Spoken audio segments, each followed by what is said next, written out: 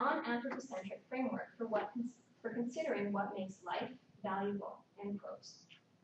At first glance, then, there doesn't seem to be an oversight in Butler's work. You know, she's talking about this. Let's talk about life, the precarity of life, in beyond extension of the limitation of just the human subject, so looking at it from a broader perspective. Indeed, Indeed, precariousness by definition insists that we actually do that. You know, precariousness is stipulated on vulnerability, and when we start to think about what is the most vulnerable life, non-human animals become central to that thinking. So Butler suggests all of these interesting possible connections between the human and non-human animal and social ontology, and then does what with them exactly? Frames of War is a call to the political left, and this is what she does, to reorganize in order to better marshal resistance to war, specifically war in the US and the war on terror, because of all of the human lives lost in the war and how they're each significant. But where do the animals go in this call? Why develop the non-anthropocentric tools and not use them? What does this imply? What does it sustain? It is worth quoting her at length from the aforementioned interview that I drew that previous quote from. So she says, if we offer an alternative to the schism between lives that are grievable and lives that are ungrievable, she's speaking of, you know, the lives that are lost in war that don't really count, it seems to me that we start with the presumption that human life is precarious life.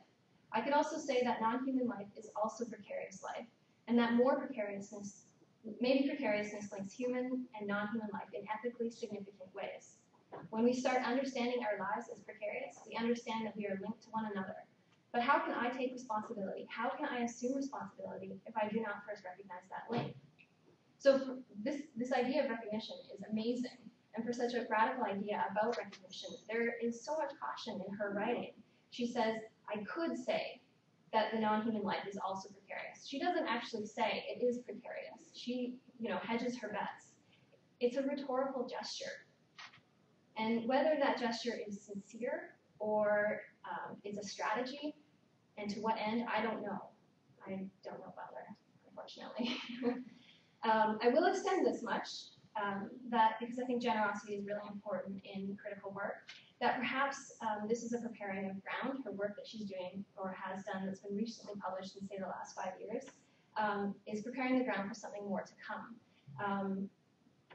But what bothers me about that is that at some point you have to plant. And I can't help but think of the urgency of the unspeakable suffering of the non-human animal, which is just barely visible in Frames of War, or, to deploy Butler against herself, suffering that within the text is, quote, jettisoned to a domain of unreality such that specters are produced that haunt the ratified version of reality.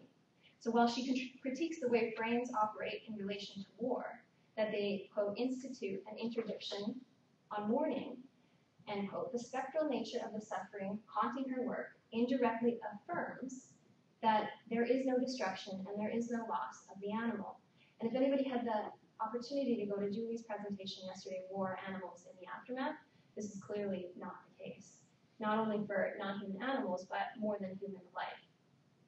So it is this haunting that motivates my analysis and fuels a compulsion to critique cultural studies in particular and academia at large, which Butler's text and her work, with all of its difficulty, for me embodies. So pervasive within these institutions, and I would argue that Butler at this point is an institution, is what has come to be understood as speciesism, which I'm sure most of us are quite familiar with, which I am arguing is subtly demonstrated by Butler in this particular text. So while a great deal of work has been done to interrogate the power structures that oppress various marginalized groups, there has been a leg, even a refusal, to seriously consider the oppression of the animal, even as those structures of oppression operate through similar mechanisms of normativity and framing in various discourses. The opening plenary talking about using analogy and how that can be sometimes problematic is an interesting way to look at how these discourses or how these systems of oppression rather overlap, how they sync together.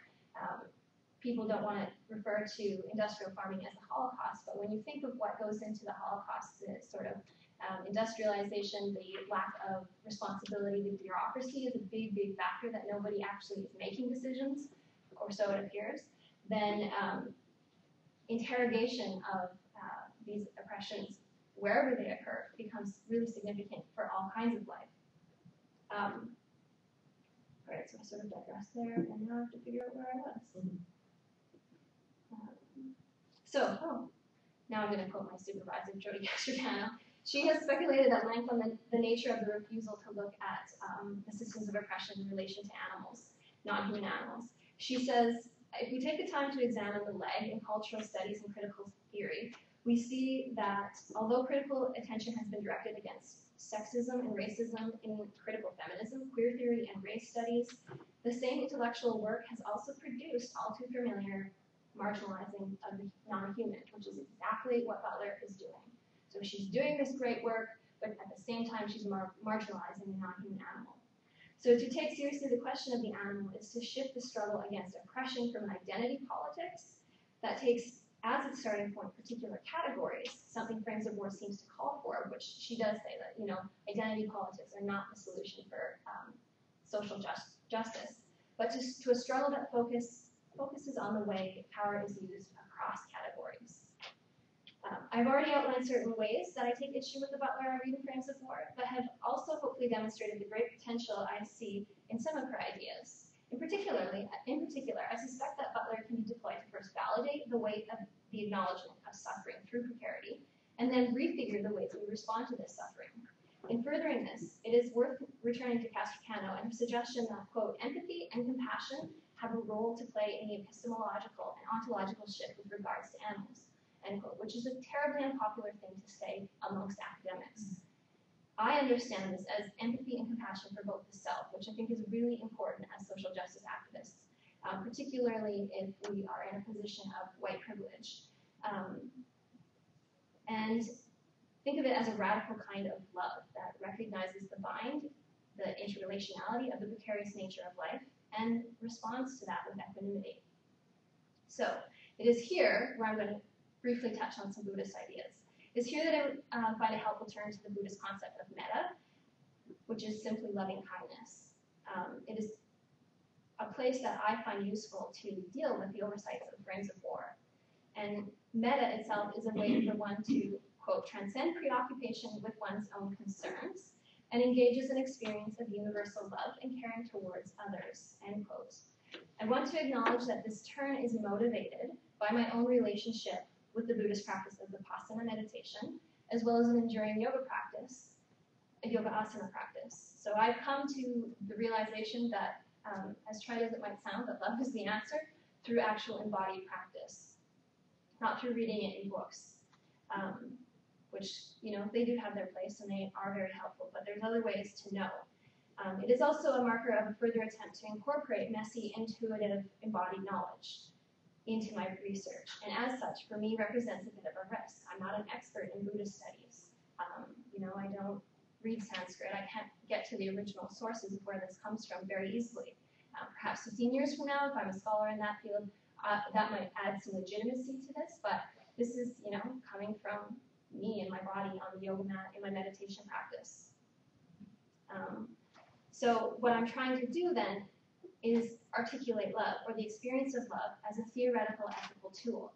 It is something I've come to know, as I said, through my yoga practice and being in my body, not through academic study, though I'm trying to bring these two things together in as much as I can. Metta has been understood as a multi-significant term meaning, quote, loving kindness, friendliness, goodwill, benevolence, fellowship, amity, concord, inoffensiveness, and nonviolence, and also defined as the strong wish for the welfare and happiness of others. Notably, the other here has never been limited to humans. It is generalized. It is a generalized other that opens rather than closes, that recognizes rather than denies. It is a way of being in the body, my body, that makes room, that leaves in enough room. It is a way of possibility and a way to recognize what remains unseen, be it behind the walls of a factory farm or between the lines of a persuasive humanist text or discourse. So in finishing, I'm going to conclude with a really simple Buddhist prayer, which I think, if we can all live by this, then it'd be pretty amazing. May all be well and secure. May all beings be happy. Thank you.